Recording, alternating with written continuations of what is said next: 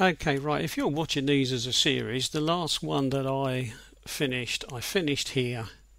We just found what I called the IQ limited by MAF or mass airflow smoke map. Now what I'm going to do next is I'm going to go through the hex dump and I'm going to have a look for the turbocharger map. We could look for these maps in any order we like, but I'm going to look for the turbocharger map, so I'm going to go searching for it. Now obviously it helps if you have an idea of what the turbocharger map looks like. I'm hoping that WinOLS will spot it. Maybe it will, maybe it won't. You can see there's some maps that have been found here. I could go through the maps in order, but I'm not going to. I'm going to jump around a little bit because I'm sure there are some that you would prefer to find fairly early on. Right, now what I'm going to do is I'm going to assume that this is the turbocharger map. If I go on chip tuning forums and the like, I will find maps that look like this with little bumpy bits like that.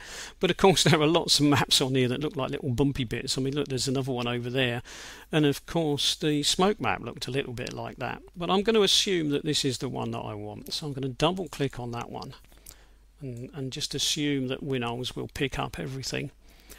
Now, as before, I'll have to double check to see, does WinOLS know what it's doing? Well, I'm a bit worried over here because that doesn't look like WinOLS has got a clue what it's doing. So I'm going to double click on that.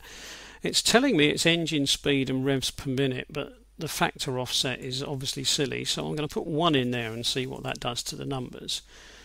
They seem reasonably acceptable, don't they? I mean, this one up here, nearly 5,000, might be a bit high, but they seem reasonably okay. I guess most of the time we're going to be driving around down here in this sort of range. Then we've got this one. Now, what's this one going to be, and what's this one going to be? Well, we were looking for a turbo map, so one of these has got to be something to do with pressure.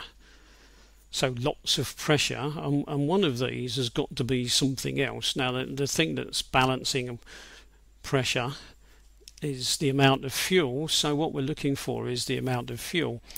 Now this one runs up to 5,000, which is a bit of a clue because it'd be very hard to get that to make any kind of sense if it was pressure, because I'm not going to get an ordinary air pressure of 5,000, and if I decide that it should be 1 knot off and it's 500, well that still doesn't make sense because that's then too small. So the choices up here don't make sense for it to be air pressure.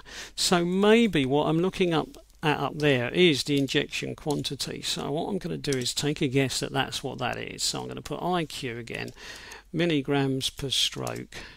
If you've looked at a few of these videos, you'll be used to this by now. I'm going to go for my 1 decimal point of precision, and the factor we've used on this before was 0.01. So if we've looked at a few of these, we should be getting the hang of it by now. Now there we are. We've got figures that if you've looked at some of the other maps with me on here will now make quite a lot of sense, because look, you know, 0 and they run up to 50, and we had a maximum of somewhere between 50 and 70 on the other maps, so that all seems to make sense. Right, now that leaves us this one. What are we looking at? Well, the numbers, do they make sense? Well, yeah, they probably do, because we know that with very, very little boost, we've got value of about 1,000. I mean, we know that because we've seen figures of around about 1,000 on other maps.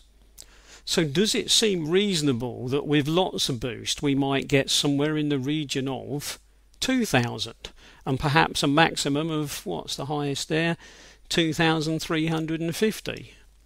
That sounds fairly reasonable to me, so I'm going to guess that what I've actually got is a measurement which is in millibars, and I'm going to assume that what I'm looking at is air pressure. So I'm going to put in there air pressure. So I'm going to assume also then that I've actually got the correct map, and I'm looking at the boost map. If I'm correct and those figures are about 2,000, then the offset is okay, and I'm not going to need to change the precision. So I could be okay. This could be nice and simple. So I'm going to just click OK. Now as I've said before, the simple way to check is to look at the other views. Now if I look at 2D, obviously that won't tell me anything, because when I look at 2D it's just going to look like that, which it does. Perhaps not exactly, well, I don't know, yeah, I think it probably is exactly like that. So what I'm going to do is I'm going to go and look at 3D. Now everybody who does chip tuning will spot this a mile away. This is a boost map, so we have actually found the boost map. So we found it, you know, in next to no time. We found the map that controls the boost of this engine. So this might be a map that I want to change at some point in time to make a difference to the amount of boost. So there we go. It's over here. I've got an address for it, so I'm going to click gone. I'm going to just go over here and click on here. Oh, I didn't even need to. It's gone before I could get there. And I'm going to leave it at that.